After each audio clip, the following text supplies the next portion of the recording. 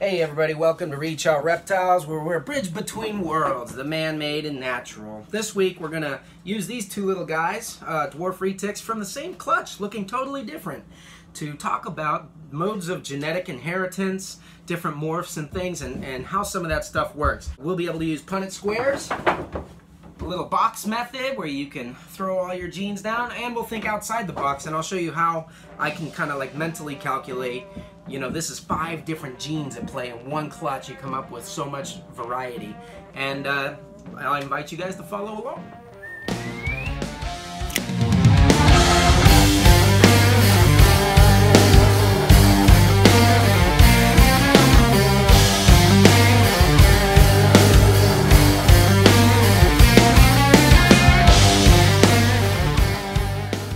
Okay guys, so check this out. Your genetic makeup, or a snake's genetic makeup, or whatever, is like this long list of all these things. Like, oh look, this is the part right here, that's the gene that makes your stomach work, and this is the part that tells you to be a snake and not a bird, or whatever. And it's huge. And all the variation that we see from colors and patterns and morphs, or with people, hair, eye color, all that kind of stuff, comes from a very, very small part of that genetic code.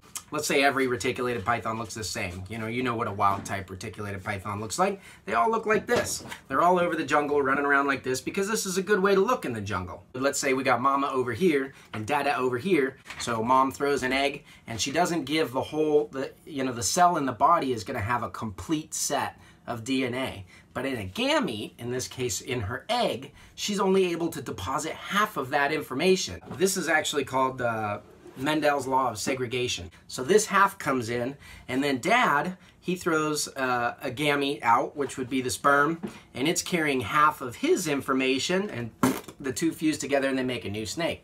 Now because mom had all the same genetic traits as dad in this example, everybody looks the same. But every now and then, once in a blue moon, something miraculous happens and boop, one of those genes somehow flips. So this would be like, ooh, you know, an albino gene shows up or something crazy like that. And then, you know, what we would normally see as natural selection takes its place. You don't have like tons of albinos running around in the wild and stuff like that unless humans are involved, because we like what's pretty and we always mess with nature like that. So let's talk about this. We'll say we're talking about an albino. Okay, are you guys following this? So here we have a wild snake, right? And then a gene flips. And it becomes heterozygous for a trait. Or sometimes you get a double flip. With a recessive, this would be like an albino showing up in the wild, which is crazy, but it does happen. So you get this albino showing up in the wild. And I want to breed this albino, cool new genetic trait or whatever, to one of my normal animals. And, you know, no matter what combination I throw, whether I throw this one or this one, and this one and this one, everything is going to end up being a het albino, meaning they look normal, but they carry that little gene, albino, underneath. So the way we make more albinos in captivity is you take 2 of these hets, which I have over here, and you breed them together, and you want to find out what you've got, okay? So these are made from breeding an albino parent to a normal parent. Everything in the clutch comes out hets. Now when I breed these together, we're going to use something like a Punnett square to show how it works. But basically what you want to do is pull one set of information off of each card into a gamete, sperm and egg, and then pretend like they match up and see what happens. And what we're going to do is just use a little bit of a code. We're going to represent it with an arbitrary number. We're talking about albinos, so let's say A. All right? So I'm going to write this out on the chalkboard, but when you have a dominant gene like this, it's going to be a big letter A. And when you have a recessive gene like this, it's going to be a little letter A. Okay, so a totally normal snake, this is going to be big A on our chalkboard in a minute here. This would be big A, little a. And this would be little a, little a. If we're talking about albino, recessive means it needs little a to become an albino. So the reason why we're moving this to a chalkboard is so we can show every different possible combination. Okay, let's go check it out. All right, first thing you want to do if you're going to draw a Punnett square is you draw a square. Now we're only looking at one genetic trait right now, which is albinos, right? And so we have our parents over here. Remember, one's big A, little a. This is a het. Remember, het means 2 different things, okay? And then we have two parents that are hets.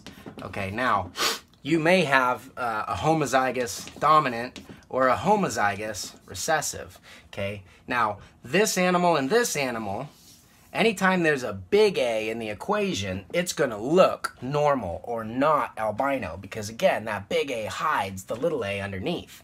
All right, now these two animals actually will have the albino gene, but you're not going to see it in this one. You will see it in this one. This is the only possible combination right here that's going to actually give us an albino. All right, so our problem is, what do you get when you breed a het albino to a het albino? Okay, again, because of Mendel's law of segregation, meaning that, you know, every gamete, here's a little gamete on the boy, and here's the egg from the girl. A gamete can only get half of that information. So this one is either going to throw a little a or a big A. It carries half of that genetic code. The egg will have a big A or a little a. So we need to split these up. Now, when we do a Punnett square traditionally, I mean, this doesn't really matter, but usually you're going to throw dad's genetic traits up on top. Okay, so dad is big A, little a, right? And just for formatting purposes, whenever we write these up, we're going to put the big letters in the front. Makes it look nice. Big A, little a. That's a het albino. Mom is going to be a big A and a little a. All right, now all we have to do is match them up now that we've have them written out on the square. So if the gamete carrying this gene from dad comes down here, and that's going to pair up to the gamete from this gene from mom, this is the babies that we're going to get. If this one comes down from dad and this one comes across from mom, we're going to get this. If this, and same thing, so we just run these down. Big A from mom over here gets a little a, and then check this one out. Here's where something special happens. Little a, little a. It doesn't work out perfectly every time either. It's like rolling the dice. If you roll a dice 6 times, statistically you'll hit every number once. Go try it and see if that actually happens. So you get 2/4, or half of the clutch is going to be the het albino, okay? 1/4 is going to be a non-het albino, all right? 1/4. This 2/4 is a half, guys. Half the clutch is going to be like this.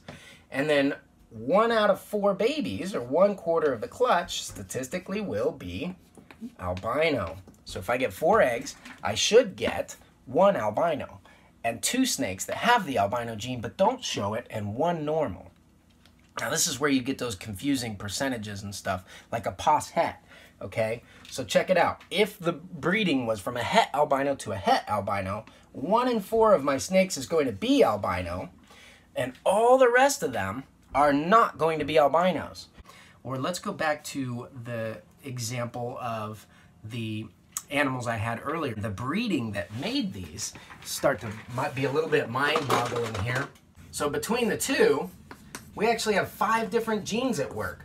We have motley 1, tiger 2, albino 3, anery 4, and golden child is our 5th trait. Let's name these things real quick. A motley, we have motley, right?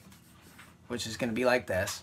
We have tiger, big T, little t. We have albino, well, let's do golden child, big G, little g. And then we have albino, this is a big A, little a, and an anery, let's call R, because anery removes all the red pigment. So we have a big R and a little r.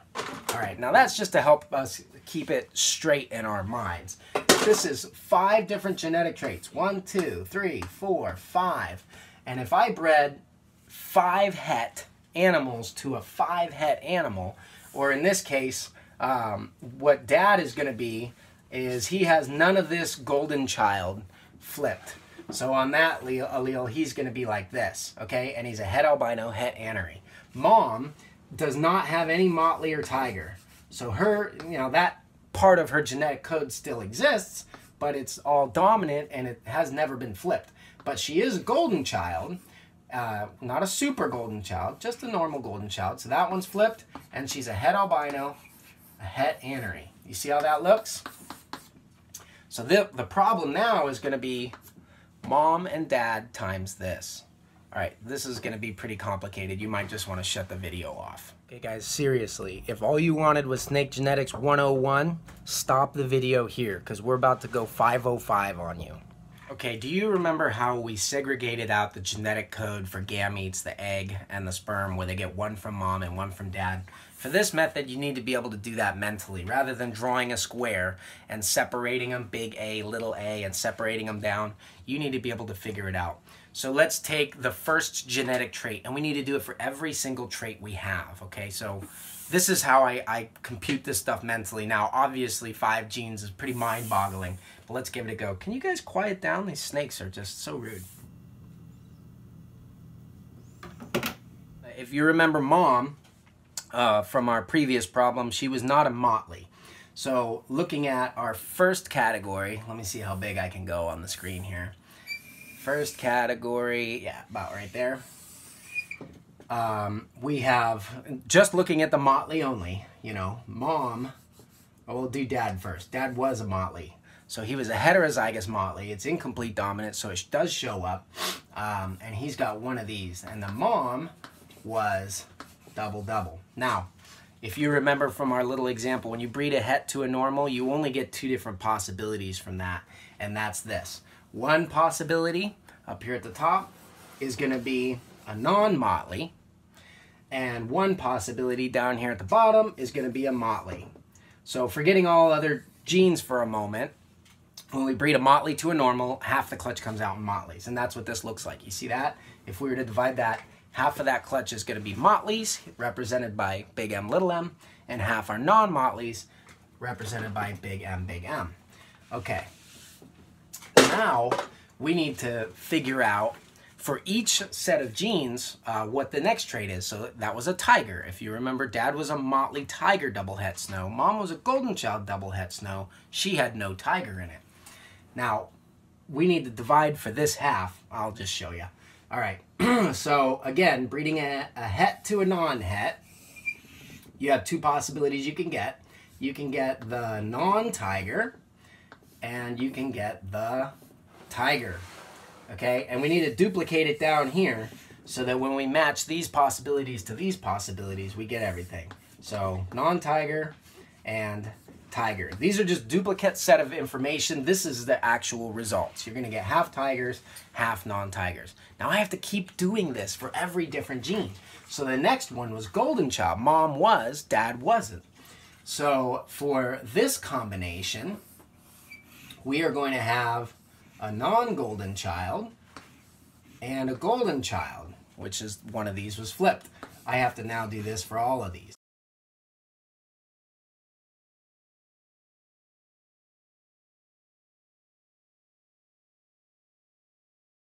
Okay, let's just stop with this and let me show you where I'm going. What I need to do is I need to figure out the possibilities of everything. So I'm going to draw an independent path matching every possible combination. Okay, so half the clutch will be motleys. Half of those will be tigers. Half of a half is 1/4. So a quarter of the clutch can be a motley tiger, and a half of those quarter is going to also be a golden child. So this is, we got the trait, we got the trait, we got the trait. It's a half of a half of a half. So you're going to get 1 1/8. So half, quarter, eighth. 1 1/8 of the clutch is going to be a motley tiger golden child. But if you remember, Mom and Dad were both hets. So let's say albino, okay? We have het to a het. Do you remember when we did het-to-het breeding, there were 3 possible outcomes? Even though the hets and the normals look the same, that other one is going to be your albino. So let's say for this path, for example, we're going to make a copy of the albinos. And again, I'm going to just mentally do this. I know that when I breed a het to a het, my 3 possible outcomes are a non-het, okay? We have a het, big A, little a, and we have an albino for each one. Now, I also know that if you remember that this was 2/4, right? Or half of the clutch was this. This was only 1/4, this was only 1/4. You guys remember that? And we trace this path down. We have half the clutch is motleys, quarter of the clutch is going to be a Motley Tiger, 1/8 of the clutch is going to be a Motley Tiger Golden Child, and only 1/4 of the 1/8 will also be the albino of that. So what is, another way to do this is 8 times 4. What is 8 times 4? I only get, if I'm going to run this chance, a 1 in 32 chance of hitting a Motley Tiger Golden Child albino. 1 in 32 is going to be that. Now let's add in the anery gene. Remember, we're going to represent that with big R, little r, and both parents were hets. So we're now to our 5th gene. Again, I'm only doing the hot stuff here for the crazy 5-gene snake, which, by the way, I had, the clutch number was in the 30s, and I did not get any of these. In fact, I only got one Snow, which is an albino anery. But for each one of these 3 now, I have to make the 3 possibilities from breeding a het to a het. So I'll do that here. This wouldn't fit if I made them this big. It should really be like this big. But so I have my 3 possibilities. 1 in 4 of the clutch, if you remember, is going to be a non-het. 1 in 4 of the clutch is going to be a het. And 1/4 of those is going to be my recessive anery gene. So we have half of the clutch is going to be Motleys. Only half of those Motleys, you know, when you go here and here, only half of those Motleys are going to be Tigers. So half of a half is a quarter. Only half of that quarter, because you could go here or here, is going to be Golden Child. So you have 1/8. Okay, and then when you hit this part, only a quarter of those, because you're going to have one path that goes here. You remember, you're getting 2 paths that go there, and you can write that out twice for your 4 possibilities if it helps you. But you only have 1 out of 4 goes here. So 8 times 4, or 1/4 of 1/8, is 1 part in 32 to get that. And then we have to go 1 in 4 again, because following down this path, you could get these ones, or these ones. So 32 times 4, 128. Whoops, you can't see that. So in order to get all 5 of these genes to line up, I have 1 chance in 128 babies to get a Snow, which is albino anery, Golden Child, Tiger, Motley. 1 in 128 are my odds. Is going to be my $1 million animal. So this is kind of the way that we think about investment strategies when you're breeding, but you got to know the math. So I'm sorry if that complicated it more for you. I mean, you know, for most of us, what we're doing, all we need to know is this. Is it homozygous recessive, homozygous dominant, heterozygous for something?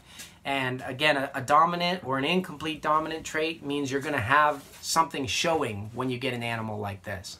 A recessive one means nothing shows until you get both pairs matched up. Oh, one more thing, because that's definitely going to confuse you and you're going to want to study farther. Mendelian Punnett square is what you're going to use for one, you know, like they call it either a monohybrid cross, which means one trait, like a het albino to a het albino, or a dihybrid Punnett square is going to show you what you get when you breed like a double het Snow to a double het Snow. Trihybrid for 3 traits and on and on. But once you go beyond dihybrid, it's really better if you can just skip the step and segregate, meaning, you know, okay, it gets 1 copy from mom and dad and mentally write those down into these squares. This is going to be called the forked line method or the branch method of genetic prediction. So you guys can watch more, check out more videos on YouTube and stuff. I'm sure they'll teach you there. Or grab your old science book out, and, you know, ninth grade biology, I think is what it was. It was pretty fun because I actually knew this before I was in 9th grade. Because I was already commercially breeding leopard geckos at the time, so I was able to teach this section to my science class. So for all you kids out there, I mean, this is, it looks like a lot when you're unfamiliar with what's going on, but it really isn't that much. I mean, you can sit here and cram it down in a day or 2 and play on those morphmarket.com genetics calculators and check your math. Everybody, thank you for tuning in. That concludes this week's Free Tip Friday. Please hit subscribe to learn more stuff. Like the video so that more people get to see it when they search stuff. And you guys have a great weekend.